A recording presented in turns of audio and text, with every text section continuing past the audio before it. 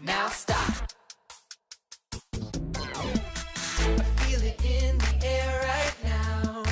It's all around, I see it everywhere. It's the power, yeah, yeah, God's power. It's the power to move any star. It's the power to heal your broken heart. It's the power, yeah, God's power. So don't hold back, no, don't hold still. God is here and He is real. Take 4 steps to the left, to the left. 1, 2, 3, 4. Turn it around and move to the right. 1, 2, 3. Now take tiny little jumps forward to the front. 1, 2, 3, 4. 4 jumps back, but you better look back. Let's do it all again right now. Take 4 steps to the left, to the left. 1, 2, 3, 4. Turn it around and move to the right. 1, 2, 3. Now take tiny little jumps forward to the front. 1, 2, 3, 4. 4 jumps back, but you better look back. 1, 2, 3, 4. Now freeze. And everybody clap your hands. Now stop. Hey VCA Kids, let's check out this month's Bible verse. For He views the ends of the earth and sees everything under the heavens. Job 28 verse 24. Now let's read it together. For He views the ends of the earth and sees everything under the heavens. Job 28 verse 24. Here's this month's big truth. Does God know everything? Yes, God is in charge. He is sovereign over all things in heaven and on earth.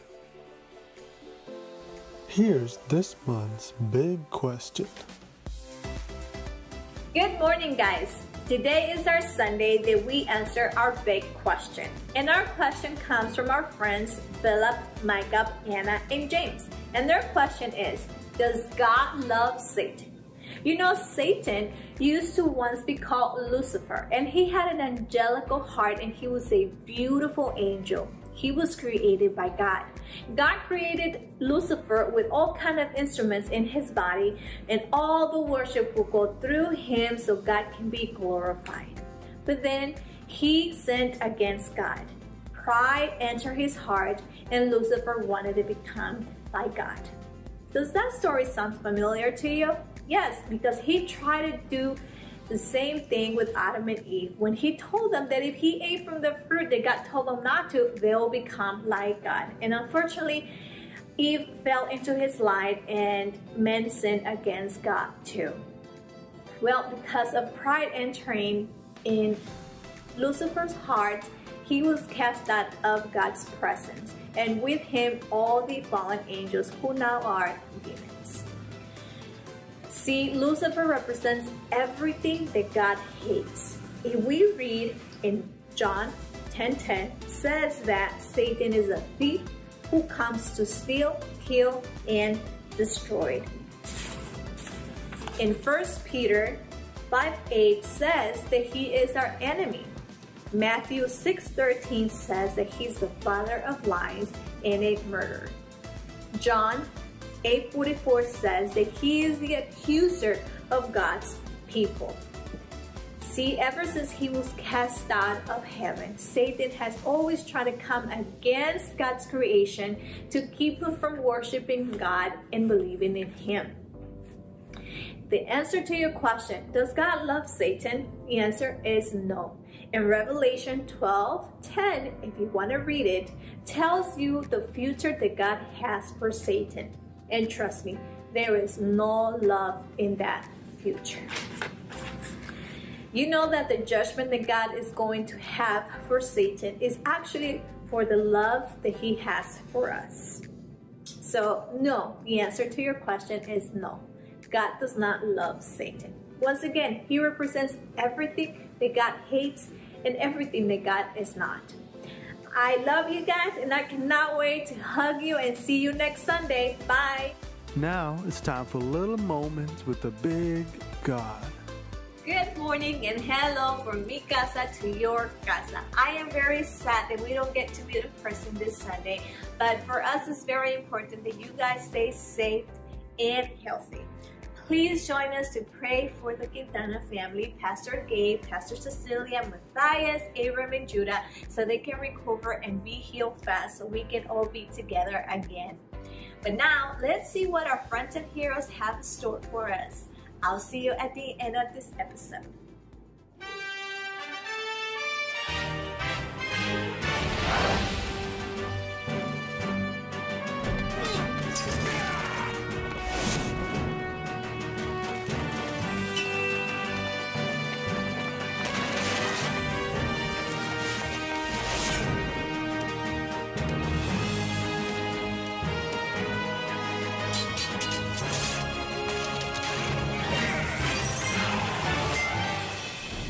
The armies of the great Roman Empire conquered all before them, even my home, the port of Alexandria in Egypt. When I grew up there, everyone called me Mackie. The city was full of secrets and intrigue. The governor, fearful that the Jewish rebellion in nearby Judea would spread, ordered a crackdown on the Jews and Christians. But my friends and I never gave in. We shared the stories of our people's heroes, and soon we became heroes too.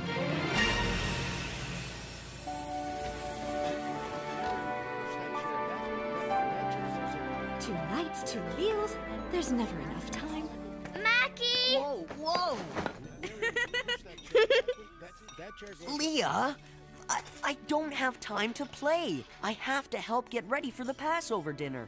But I want you to help me. I need to practice the 4 questions. Tonight's my first time. You don't need any more practice. We've been doing this all day. Please? All right. First question. Why is this night different from all the other nights? Why on all other nights do we eat either bread or matzah? But on this night, we eat only matzah. Perfect. See? You'll do fine. Now you have to answer. Me? You'll be leading one of these dinners someday. Now answer. Or don't you know? Okay. We eat only matzah because when the Jews left slavery in Egypt, there wasn't time to finish baking the bread. So, they took it out of the oven while it was still flat. That's what matzah is, and... I got it! I've got it. Portia! Hello, Leah. Everyone, thank you for inviting me. We couldn't have this dinner without you. You're like family now. But please, introduce your friend. Oh, I'm sorry. This is my tutor, Lydia.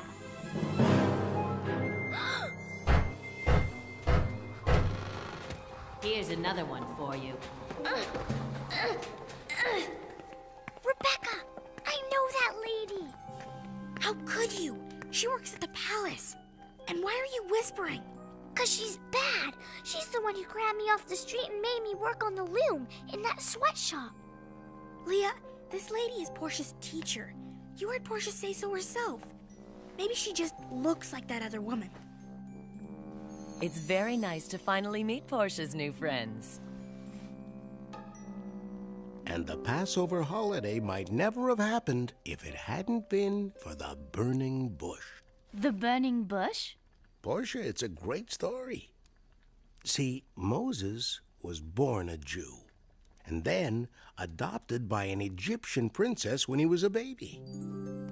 But remember, he had to run away to Midian when he was a young man. Moses got married there and became a shepherd.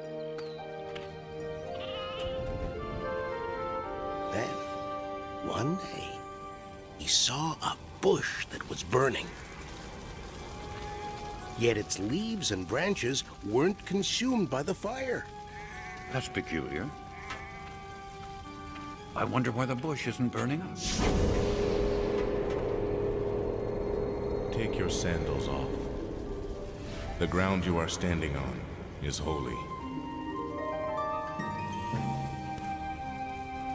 I have seen how brutally my people are being treated in Egypt.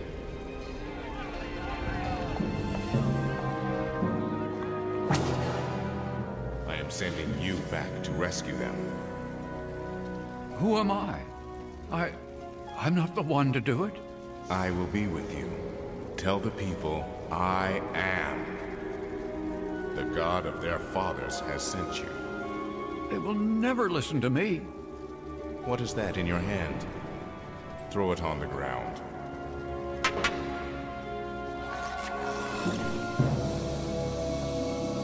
Grab it by the tail.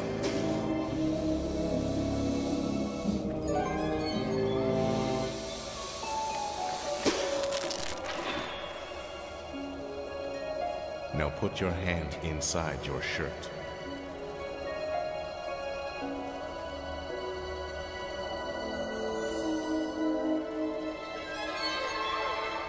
Now put it back inside your shirt.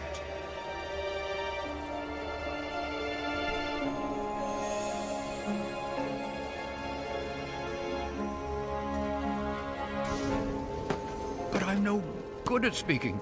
I never know what to say. Who makes people speak in the first place? Is it not I? Go. I will be your mouth. I will be with you when you speak. But that's not the end of the story.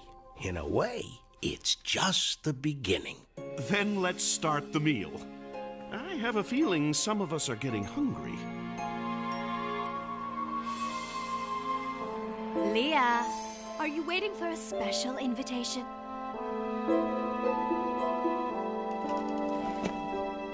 I think Leah has a problem with Lydia.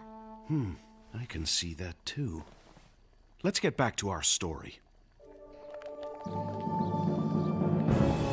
Our people were badly treated in Egypt. They had to work very hard and were beaten by their masters. One man, Moses, went to Pharaoh, the Egyptian ruler. Let my people go. We must hold a special festival. Let us go far into the desert. Our God will make terrible things happen if you do not let us go. At first, Pharaoh said no and made things even more difficult for our people. They're just lazy. No, they will not go! Make them work harder. You've just given them the chance they wanted. Now we're dead men.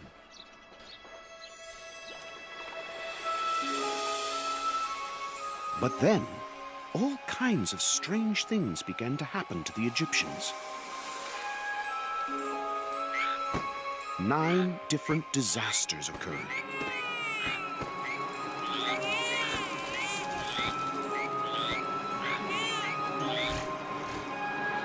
But our people were not touched by any of them. And still, Pharaoh would not give in. Every one of you must borrow as much gold and silver from your Egyptian neighbors as you can. Tonight, a terrible sickness will sweep the cities. It will reach even the palace. And then what happened? And then all our food burned up because I forgot to check it. I'll do it.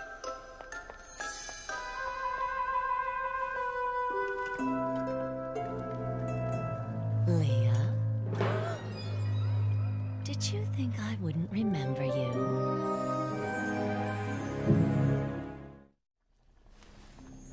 You remember me, don't you, Leah?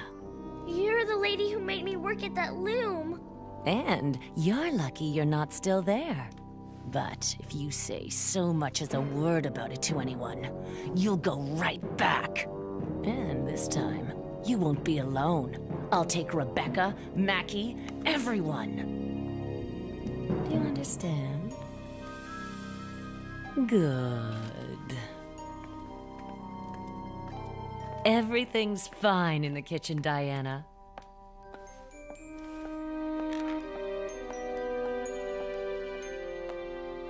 Samuel?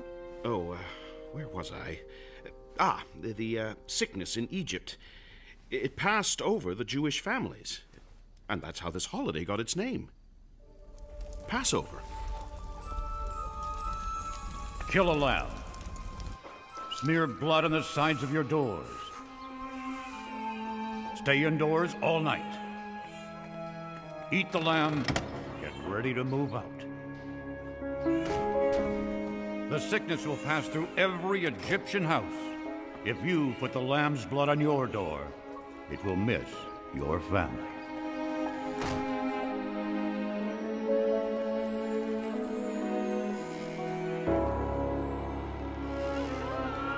The eldest son in every Egyptian household suddenly died, including Pharaoh's. If they stay here, we'll all be dead. Get out from among my people.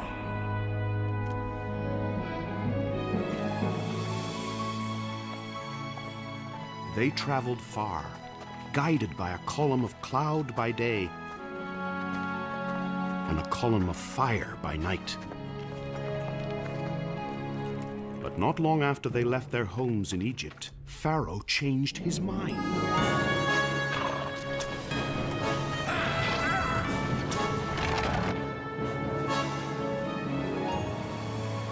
Don't panic. Stand firm, everyone. God will rescue us. See that Egyptian army over there? We'll never see it again. God is on our side. We have only to stand our ground.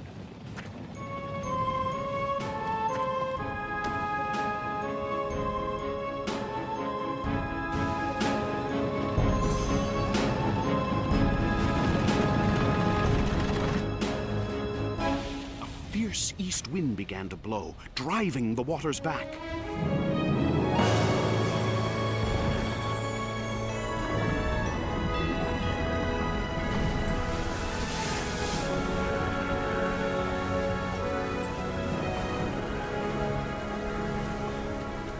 Our people crossed on dry land.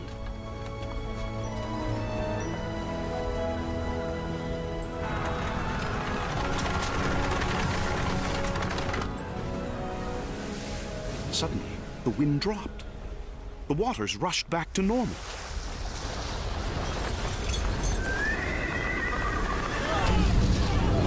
God is on their side, not ours!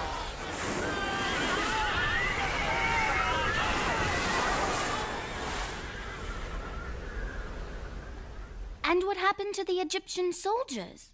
They were swept away. This is what you remember at Passover?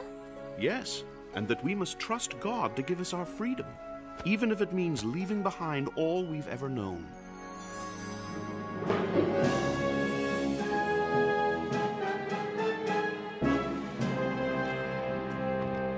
We have a problem. One of the little girls we had working at our looms, she recognized me and... Will you please stop stuffing your face and pay attention? My dear Lydia, this is not important enough to interrupt my breakfast. What can some little ragamuffin do to us? Plenty. The girl is a friend of our esteemed governor's niece. If she tells Portia about our little scheme, and Portia tells the governor, what do you think the governor will do to us?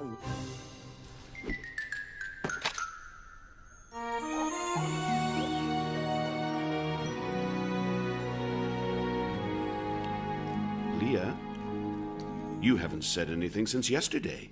Is something wrong?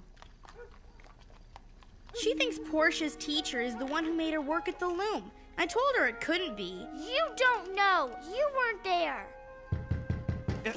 Coming! You don't have to knock down the door.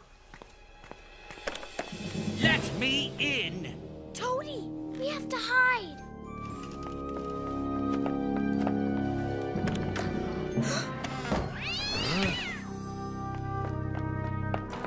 That took you long enough. You're not trying to hide anything or anyone, are you? We've got nothing to hide, sir. We were just sitting down to Passover dinner. I see some empty places, but you insist you're not hiding anyone. Say a little girl of about 6? Sir, the empty chairs are a Passover tradition. They're for strangers who might wander by. Strangers like yourself. You should join us. Sit and eat. I don't have time for...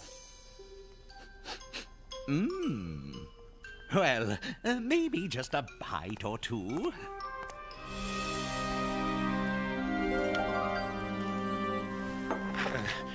Help yourself. Good. Sir, did you find the girl? No. Did you look under the table? The table? Fine idea. Do it. Yes, go. Another Passover tradition, sir. The washing of the hands and face. I can't see. What are you doing? Stop it! That's enough of that. Nobody down here, sir. Have to hide! Have to hide! Well, it sounds like you do have something to hide after all. Have to hide! Have to hide! Got you now. Bah!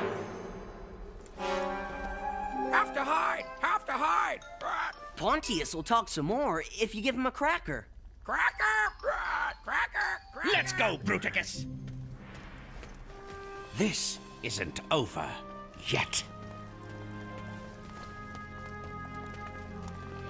Leah, Rebecca, you can come out now.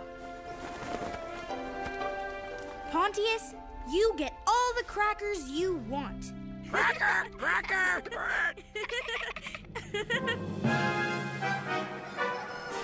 You haven't paid your taxes in weeks, Moab.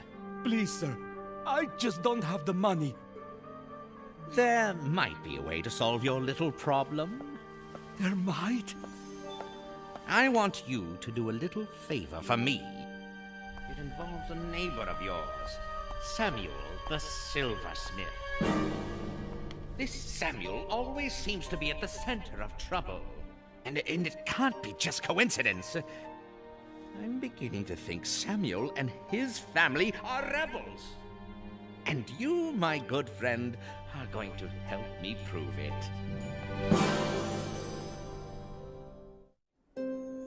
Surely a good citizen of the Empire such as yourself has noticed the many unusual goings-on at Samuel's.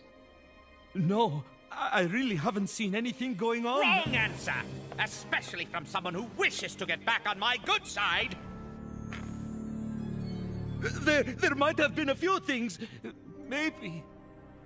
I thought there might. Here's what you're going to do for me.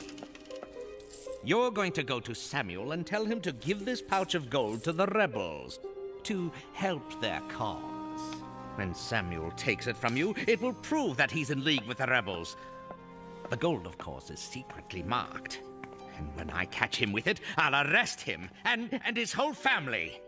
But Samuel has been a good neighbor to me for years. If he's really such a fine fellow, he won't take the gold, will he?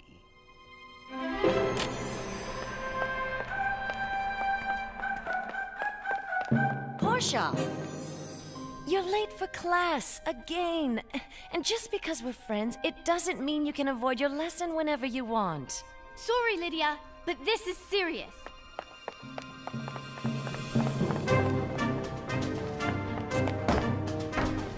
Portia? Here! Portia! Tobias, what's going on? Portia just rode out of here like Pluto himself was chasing her. I have no idea what you're talking about. I'm talking about our little problem. Have you solved it yet? Because if I get caught, your name will be the first one out of my mouth. Sounds like a threat. It is a threat. Well then, I can solve part of the problem right now. Guards! Bruticus! What are you doing? Take this woman out of here. She's out of control. She's ripped my tunic. You can't do this to me! Send her to the mines, men. And don't listen to a word she says. She's just babbling.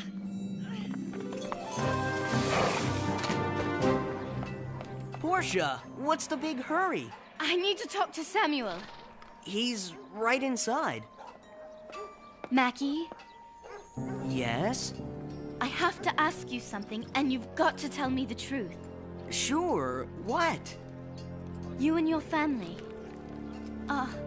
Are you rebels?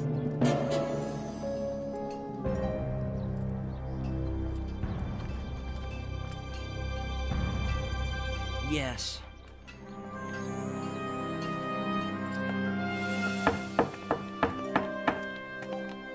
Moab, come in. I need to talk to you. Is something wrong, Moab? Toady knows all about you. He knows you helped the rebels. He asked me to get the evidence he needs to arrest you. He's been taking money from me for months, and now he's got me spying on my neighbors, my friends. But you, Samuel, you're the one who could sneak me out of Alexandria and away from Toady. All my savings are in here. If you help me, this is all yours. I'd help you if I could, but I can't. Take it, please. Everyone, stand as you are. What's the meaning of this? Take your hands off him.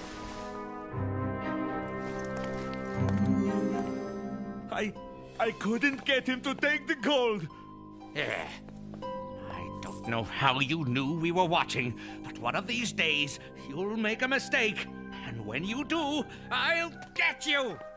All of you!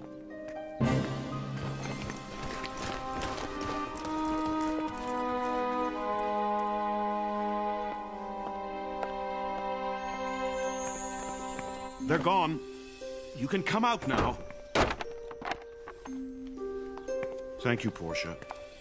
You took a great risk telling me about Moab. You are my friends. And you've been a good friend to us, even though we helped the rebels. It's going to be dangerous for you, dear. I can handle Toady. It's easy.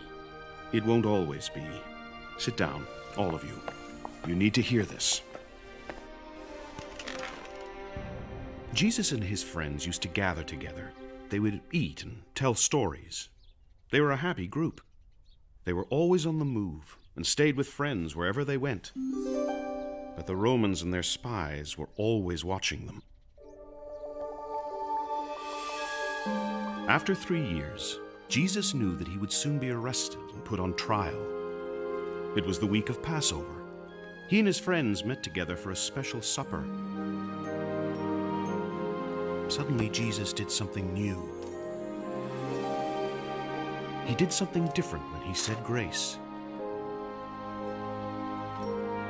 I am giving myself up for you. Eat this to remember me. After they finished the meal, Jesus took his cup, gave thanks, then gave it to his friends.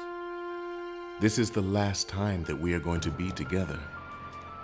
I am going to die. Drink this and remember me. Then many people everywhere will know that God loves them.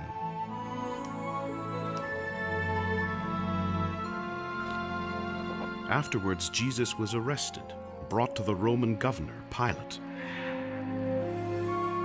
Pilate then handed him over to the soldiers, who led him away to be killed.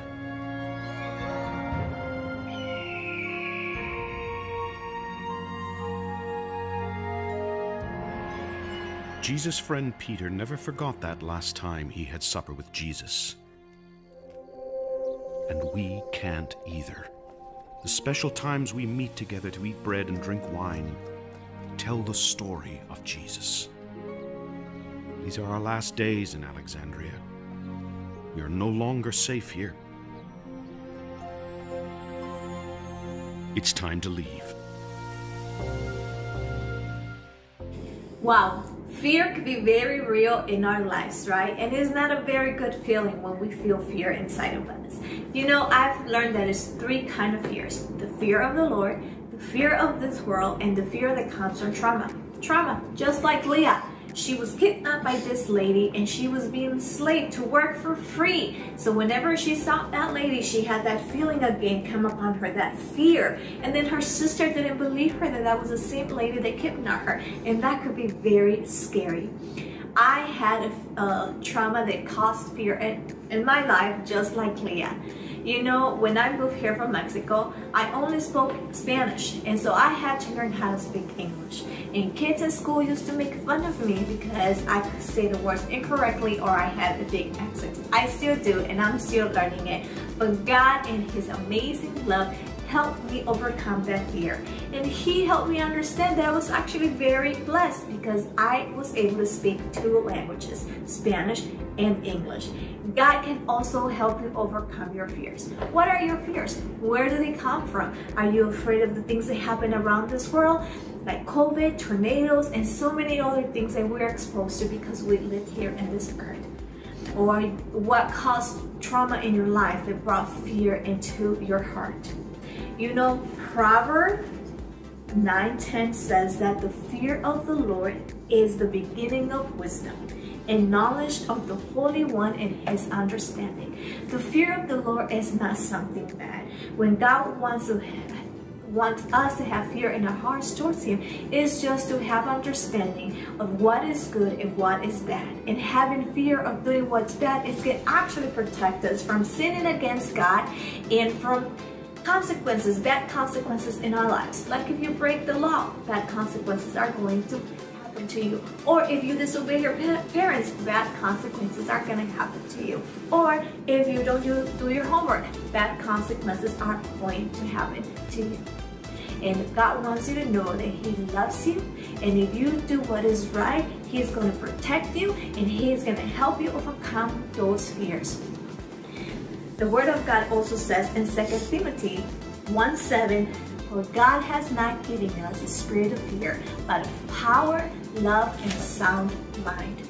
God has given you and I a spirit of power and sound mind and love to help us overcome those fears, so we can be strong, so we can be bold and courage to not allow those fears to take control over our lives and stop us from doing great things that God has called us to do. I love you guys, and I cannot wait to see you next Sunday. Bye! Club 56, what's good? Okay, so today we're gonna do a full chapter. Now you're gonna have to read the chapter in order to get these questions, but we're doing 1 Samuel chapter 17, the story of David and Goliath. I wouldn't go off of memory on this one. You're gonna need to read it. Here are the questions. I'm gonna give you 4 questions like we do in the class, and I'm gonna need you to give me those answers next week, not this Sunday. You're seeing this Sunday. Next Sunday, you're gonna need to come with these answers. And we're gonna do fire hose style, that way we can get through it and get through the lesson that we have for next Sunday, actually. So the first question is, in the story of David and Goliath, who was the champion? Second question, what were the weapons used? Third question, there was a thief in this story. May have been more than one. What did they steal? Who was the thief? Last one. Tell me an example of when somebody tries to give you something they don't want and they think it's good for you anyway. For example, Saul tried to put on his armor on David. David was too small. He said it was weighing him down. So I need an example in your real life of somebody who tries to put something on you or give something to you that you don't want, but they say it's good for you. All examples are submissive. All of these will be point totals, so make sure that you get your answers right. I'll see you next time, and we'll see you a week from Sunday. Come on, somebody. Remember, God plus kids equals big things. See you next week.